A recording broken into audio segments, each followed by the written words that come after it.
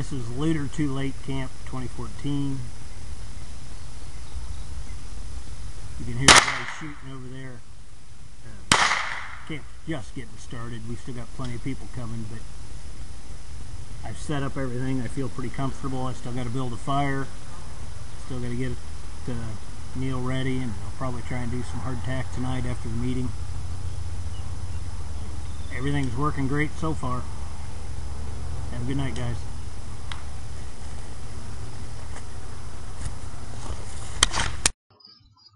Hey survivors, this is our wrap up for Later Too Late 2014. You saw the little opening video. That's the only video I shot over the weekend. I apologize. We had a lot of stuff going on. We had a lot of fun. A lot of people to visit with. A lot of things to learn and do. And I got carried away with everything else going on. So I apologize for that. But all the gear that I took with me worked reasonably well. Solar yard light I took worked just fine. I just stuck it in the ground out in front of my camp. You may have been able to see it in the video. I just had it shoved in the ground there. Worked great. This is the twine I used, that household twine you saw in the cordage video. It didn't hold up real well on a single strand. It broke several times. The wind pulling on the plastic tarp there. I think if I doubled it or tripled it, it'd been fine, but after about 12 hours, it started to get kind of lax. It never fell down on me at night, but it did fall down a couple times Saturday during the day. So it functioned. It would have functioned better if I doubled or tripled it. And each time it'd break, I just retie it. I didn't use a new piece. I just tied a knot in the old piece. So there again, functionality, it was fine. It just wasn't the perfect solution, but we weren't looking for perfect solutions for Later Too Late. We were looking for something.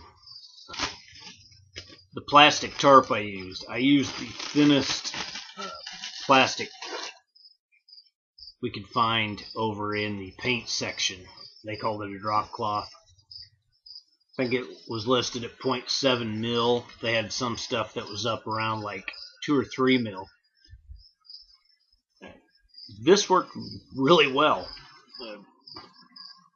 What I did was I folded and tripled the corners, put a little rock in it, and then tied some of that twine around it.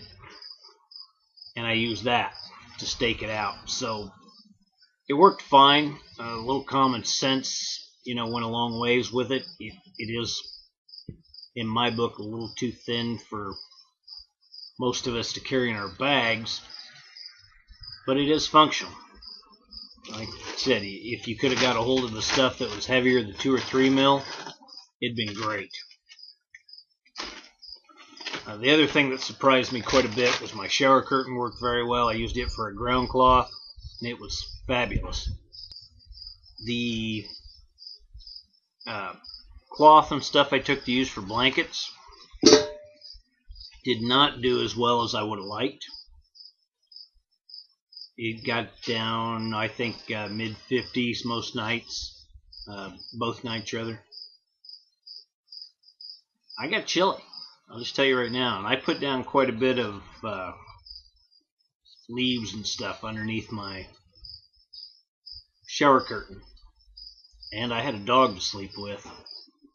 And I still got kind of chilly, but I did not build my own fire there. Normally I would have had a reflector fire just outside of my tarp.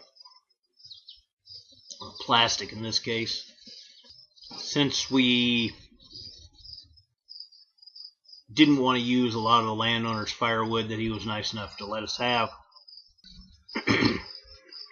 we had a communal fire pit we did use, which was great. It gave everybody a chance to kind of sit around, cook, talk, make the best of the time we had. Yeah, it's a full weekend, but it's never enough time when you're trying to learn and be outdoors and spend time with friends and meet new friends. So we used a communal fire, so I didn't have my own fire, which would have made a huge difference. The pickled pig's feet were by far the most disgusting thing I've ever eaten. I did not eat them all by a long shot. Jean here got quite a bit of them. Yes, you did. Yes, she liked them a lot. I didn't care for them at all. Fortunately, there was mulberries were ripe, so I ate quite a bit of mulberries. I found some plantain, and there was an apple tree.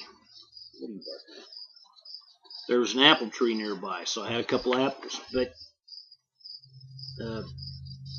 predominantly, I ate hardtack all weekend. The hardtack is really filling. I mean, it doesn't take very much of it. I don't recall ever being really hungry. I think Sunday morning I was kind of hungry when I got up. I'd end up, I ate some of the hardtack, and I had an apple, and I was fine. But I don't recall being hungry all weekend. I really don't. The big mistake I made was I had nothing to protect me from mosquitoes. Whew. That was a bad call on my part. So if you get the chance and you're looting and it's summer, you know, loot you some deep woods off, guys. You'll be thankful that you did. Fortunately, Sean McKee from My Family's Prepared actually shared a little bit of his with me, and that was great because that made it much more bearable. But gear-wise, like I said, I thought the twine didn't do as well as I'd like, but it would suffice an emergency. I thought the plastic, even though it was way too thin, really did a good job. Shower curtains did a great job. My little solar yard light did a good job. And pickled pig's feet are really only suitable as dog food in my book. So anyway, guys, don't forget you've got until September 1st to get in on the blowgun contest. Just make 5 videos. Discuss the same topics I discussed in Loot or Too Late 1 through 5. And go nuts. The staff and I will sit down and pick out a winner. Oh, just shortly after. Probably by September 10th or so, we'll have a winner announced for the 4-foot long big bore cold steel blowgun. Alright guys, get out there. If you've got to make it creative, man, get out there and get creative. You know, find your own stuff. Figure out your own things. See what works. Now's the time to find out, will this work or will it not work. Find out before you absolutely have to. Find out before it's an emergency. Figure out which fire starting method works best for you as a backup. I'm going to assume you have matches and lighters and stuff for your primaries, but you know how to use your backups. Know how to use your secondary and tertiary fire starting methods. Know how to make a shelter ahead of time. Know how to lash poles together for whatever. Know how to build a reflector fire.